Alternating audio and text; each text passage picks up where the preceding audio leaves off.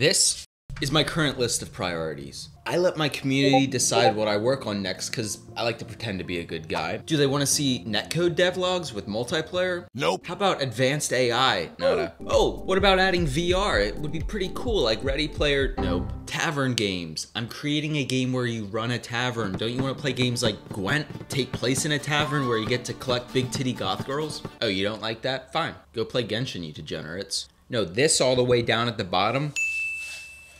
This is what they want me to work on. Look, character creation is cool, but it's not something that you should prioritize.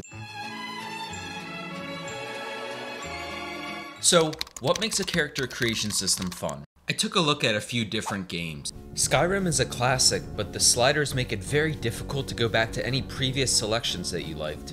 Elden Ring? Okay, pictures good. I'm dumb, I want pictures, no number good. So I know I want to have screenshots of all the character features. I then figured out the features that I wanted. I'm going to reuse some of the UI that I did for the tavern decoration screens, as it'll keep the theme consistent, which is actually just a good excuse and prevents me from admitting that really I just don't want to do it all over again. There is a function to this madness though. As a solo indie dev, I need to prioritize what I work on in the time that I have. A character creation screen UI just is not that high on the list of priorities.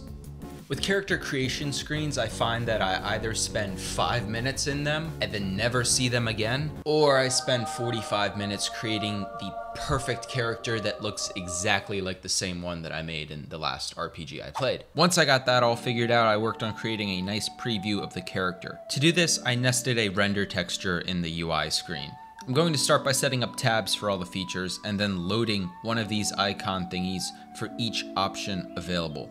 Now I'll have to keep track of all the options available to each sex to accurately display them. The basic functionality of this system involves loading an icon holder for each game object below a parent transform. There are 38 hairstyles, so I'm going to need 38 icons loaded. Then, when you click on icon number 5, it activates the 5th child object, allowing me to handle this entirely through code and not have to place a single icon myself. I may replace these assets once we get a little bit closer to the game's release, but they're perfect for prototyping right now. Cause my goal is to get this game finished before we all die in a nuclear-armed conflict. Thanks, government. Very cool. Now I need the camera to be able to zoom in and out so you can see just how thick your sorry about that. The real reason is so that you can look at the height and weight zoomed out, but if you wanted to zoom in to say look at the facial hair features that you wish you could grow, bada bing bada boom. Also, little update, I don't know if I've mentioned this on the channel yet, but I did finally get the netcode working over Steam, so I have been testing the game lately with a few little friends, and it's been going pretty well, so just wanted to give them a quick thank you. Now I have to create all the icons that I want the character creation screen to use. So I jumped back into my icon creation screen, loaded up all the models, took screenshots one by one, and then stored them all in a scriptable object for each race. Now, you may be saying, it can't possibly be that easy, but it actually was that easy. A few dozen lines of code later, and now I can pull them into my scene. I can't wait to see what my community thinks of this. Really? Anyways, I made a few changes, got a sign off from the QA department, or just disappeared everyone I didn't like, and then carried on. Now, next I need to implement a way to spin the character, so that you can look at the back of the head when you're doing stuff like selecting hair. Now, I don't know how to do this, so let me crack open YouTube. Yep, I think that's what I'm looking for. I also added a save feature that writes your character to a JSON file so that each time you open the game, it loads your character. Now, I ran a test to make sure that they're working in-game. Oh, I screwed up the skin on the ears, didn't I? Yeah. Alright, there's a few bugs, but I'll fix them. Also, if you want me to add elves and dwarves as playable races, then definitely like and subscribe this video for a part 2. I'm just kidding, that's cringe as hell. I added both of them. So here's that dope looking elf that I made, and a beardless dwarf that looks kind of like a South Jersey middle-aged Italian man.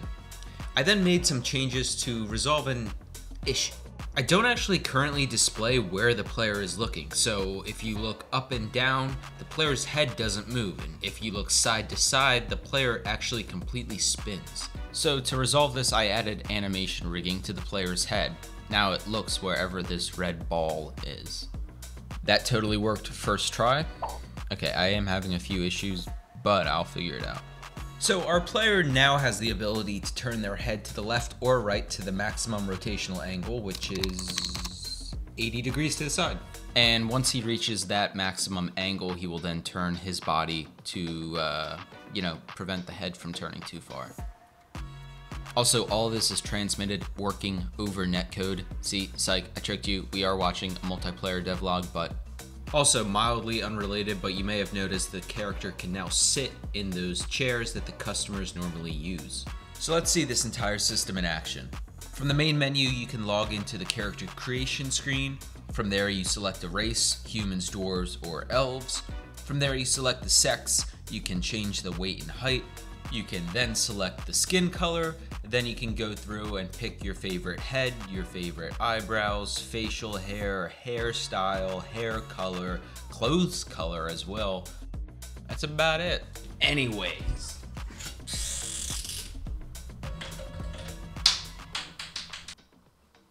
Happy now? Do not like, do not subscribe, get the hell off my page.